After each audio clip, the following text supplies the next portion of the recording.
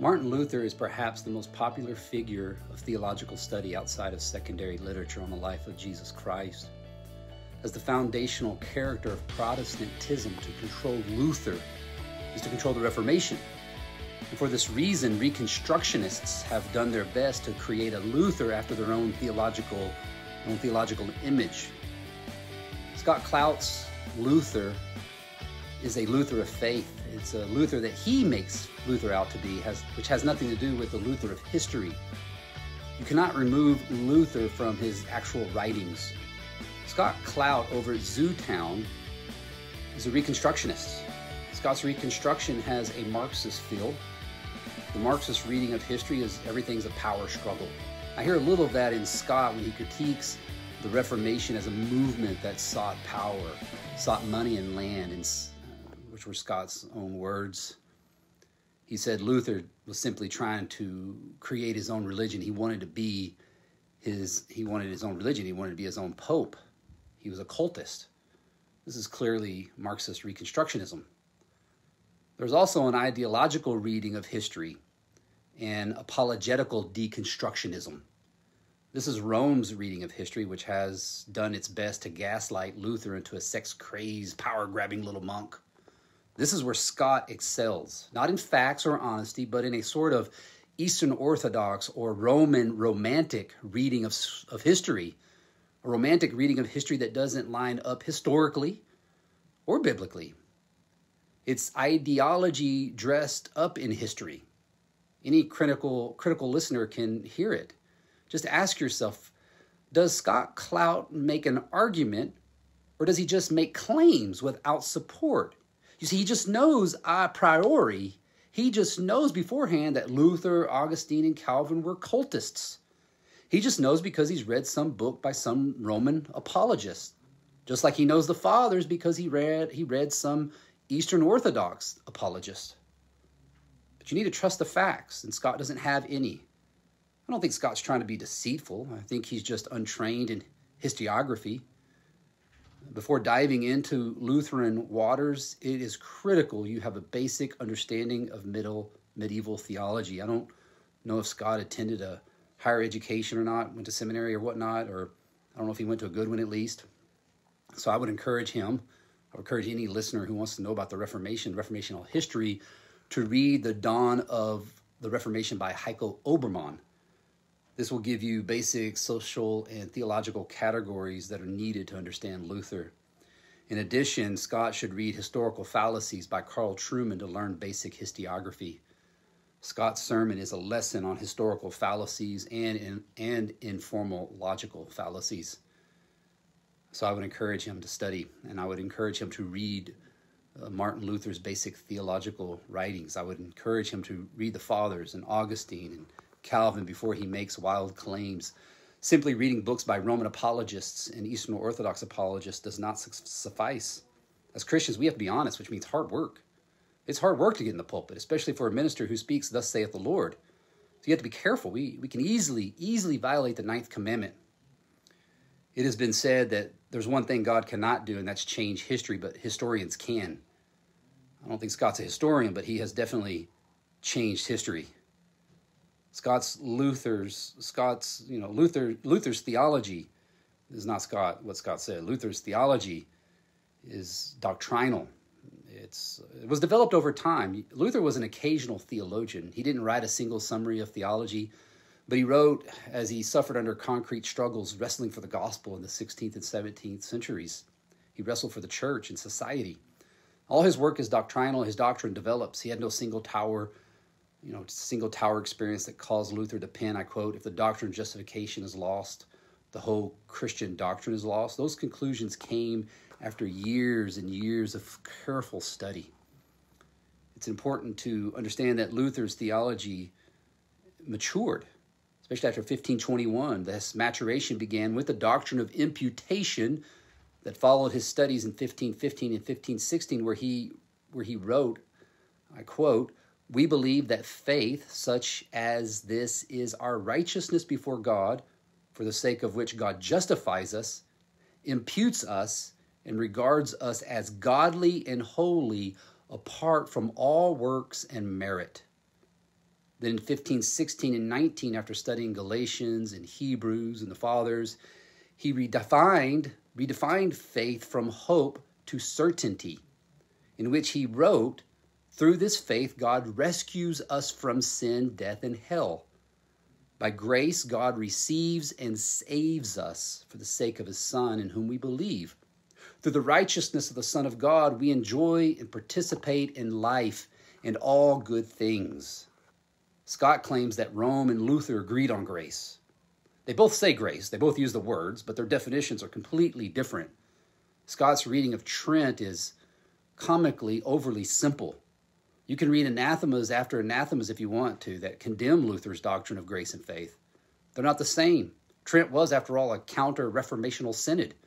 They were there to oppose sola gratia, sola fide, and sola Christus. Scott's claims that Luther agreed with Rome in any soteriological fashion is comical, so ahistorical. St. Augustine left a tension between the doctrine of salvation and that of the church as a dispenser of grace. In the Middle Ages, the Christian life was a pilgrimage from becoming to being. From becoming to being. In the medieval church was a filling station to give grace. You went to church to receive this thing. Grace is a thing. Grace is stuff. And that grace allows you to do what you must do to be saved. By the late Middle Ages, a number of tensions existed. You had the via moderna, the nominalist way. You had the via antiqua, the realist way. You had semi-Pelagianism. You had Augustinianism. Luther was schooled in the via moderna. He had memorized large portions of Bill's Facientibus. The Facientibus says that God will not deny grace to the one who does what lies within him. Or in evangelical terms, the evangelical Facientibus is God meets you halfway. Luther was taught that God is relentlessly holy and just. There was a tension between God's mercy and the justitia Dei, the righteousness or the justice of God. And Luther couldn't see how he could do what lies within him. He saw himself as a grievous sinner, and he saw that God could only accept perfection. He was not perfect, and he struggled with this. He struggled with his sanctification. Read his writings, you will see his struggle is not power, it's assurance. He feared God. He began to hate God's righteousness. He said, I hate God's righteousness because he couldn't meet it. He was damned. And this was what drove Luther. In Luther's words, not Scott's. In Luther's words, contrary to Scott's assertion that he just wanted to be rich, no, he wanted assurance. He wanted peace with the holy God. By the mid-1520s, his use of grace meant sovereign grace, not medicinal substance. Rome believed and still believes that grace is stuff. It's stuff. Luther began to see that grace is not stuff. He began to see that grace is God's divine favor. Grace is God's actions of mercy and long-suffering toward his people. Grace is action. Grace is God gave his only begotten Son as a sacrifice to save us from our sins, to save us from God's wrath, which Scott denies as well. But that is how the church has always talked. I'd like to remind Scott, he's trying to claim the church. God's wrath is true. Christ spoke on hell more than any other character in the Bible. You might not like hell, but you should believe it because Jesus did. In his lectures on Romans, Luther had come to disagree with the Roman consensus on the justitia Dei, the justice or the righteousness of God, that it was something that had to be made a reality. Luther moved away from the medieval doctrine of infusion into the Augustinian doctrine of imputation. Imputation is actually a biblical word, infusion is not. In his lectures on Galatians, the doctrine of imputation of the alien righteousness, he calls the righteousness that we have before God an alien righteousness. Is the active and passive obedience of Christ. That's crystal clear in his writings as he was clearly attacking the Franciscan Pactum. He was clearly attacking the Roman doctrine of congruent merit. Congruent merit is Rome's belief that God accepts imperfect works. And the Bible says, no, God only accepts perfection. Jesus said you must be perfect as your Father, as I am perfect. Be holy as I am holy. And for us, It's impossible. And we need perfect works, and we need the perfect works of Christ's. Christ's perfect works save you. We are saved by his perfection. Christianity is a religion of salvation by good works. You must be saved by good works. It's Christ's good works and not yours, not any merit of your own. Luther was clear. That was his focus. Early on his lectures on Romans, he reached chapter 1, verse 17. Initially, he was working with the medieval notion of faith as credulity, as assent to the magisterial authority of Rome, which is where Scott, I think, wants to take you. Away from God's word. But fiducia, he moved from the idea of faith as credulity to faith as fiducia, trust and assurance, which is considered a bad thing by Rome, by the way. They don't like fiducia. They don't like trust and assurance. It was not until he defended himself before Cardinal Cajetan in 1518 that he got rid of the idea of works forming faith, or a faith formed by love, which is Rome. In the Heidelberg Disputation, he argued that we do not find justification in our disposition. We find it by faith alone. And certainly by 1519, his series on Galatians, his notion of faith in God's word and our resting in Christ alone was firm. He's beginning to be a Protestant in 1519. In Rome, the gospel is a new law. It's the easier law. It's easier than the Old Testament. Old Testament law is hard law. New Testament law is easy law. It's usually simply love or believe or invent or an evangelicalism. It's be nice. Be nice, or perhaps you won't make it to heaven. Be nice, or perhaps you'll get into heaven. But the question always remains, how nice do I have to be? How loving do I have to be? What if I had a bad day? What if I wasn't as nice as I should have been to my neighbor? What if I wasn't as loving? And Rome says, no problem. We got purgatory. Purgatory's got your back. But Luther began to develop an understanding that the gospel was not a new law. He began to see that the law was do this and live, whereas the gospel was Christ has done, or it is finished. It is finished on the cross, Christ said, means the gospel is complete, and the gospel is complete salvation. Christ's got your back. All you got to do is accept it with a believing heart. Scott seems to want you striving, and you can hear it in his Platonizing Pelagianism when he talked about Augustine and Scott's questions to his, I think, Roman mentor. He asked this Roman mentor, is Augustine a saint? To wit, the mentor said, yes, but not because of his theology, but his morality. His works made him a saint. This is classic Pelagianism, which the church condemned repeatedly, by the way, in council after council, affirming Augustine. That's history. History affirms, the church affirms Augustine. Also, you can't divide theology from morality. You can't separate the mind from actions. That's just silly. Luther's law-gospel distinction, as the scholar Odin has demonstrated, is found in the Fathers, Augustine, and St. Bernard.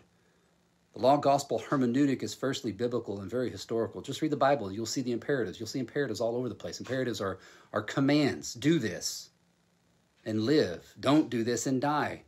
The Bible's also full of indicatives. Take the Ten Commandments, a great example, right? The Ten Commandments we know is the law of God, but how does it begin? It begins in the indicative mood. I am the Lord your God who brought you out of the land of Egypt, out of the house of slavery. I am the Lord who's delivered you. Grace, the indicative. But then the imperatives. You shall have no other gods before me, and so forth. Law-gospel distinction. Luther's influence was first and foremost Scripture. Luther became good at Greek through Melanchthon's tutoring and Hebrew through Roslin's grammar. As Augustine was his second great influence. He was very greatly influenced by Augustine, but thirdly, he was influenced by Tauler, the Theologia Germanica, and furthermore, you can't understand Luther without seeing the nominalist and scholastic influences. And Luther was not anti-Semite. He was a medieval man. Anti-Semitism is an Enlightenment problem.